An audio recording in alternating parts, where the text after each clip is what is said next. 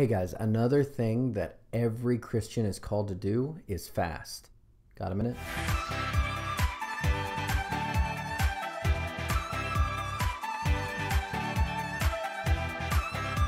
Now, fasting typically is talking about giving up food for an extended period of time, but you could also be giving up other things as well. In fact, some people, it's probably not good medically if they do fast for an extended period of time, but it is something that we're all called to do.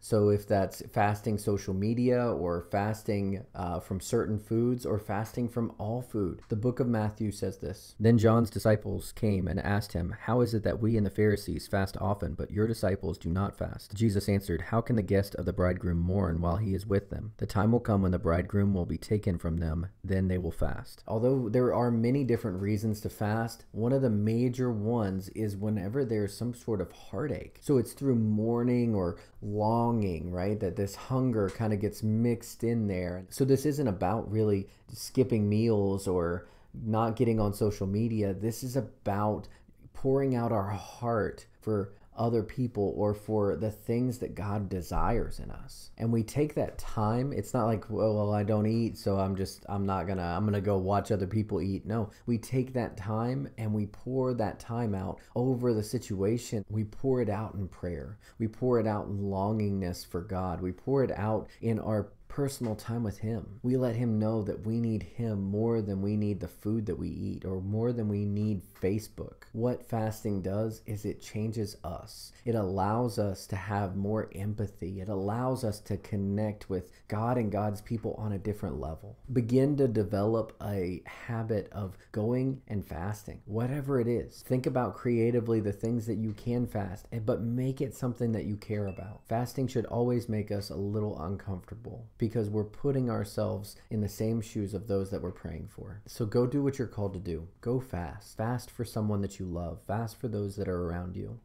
Thanks for taking a minute.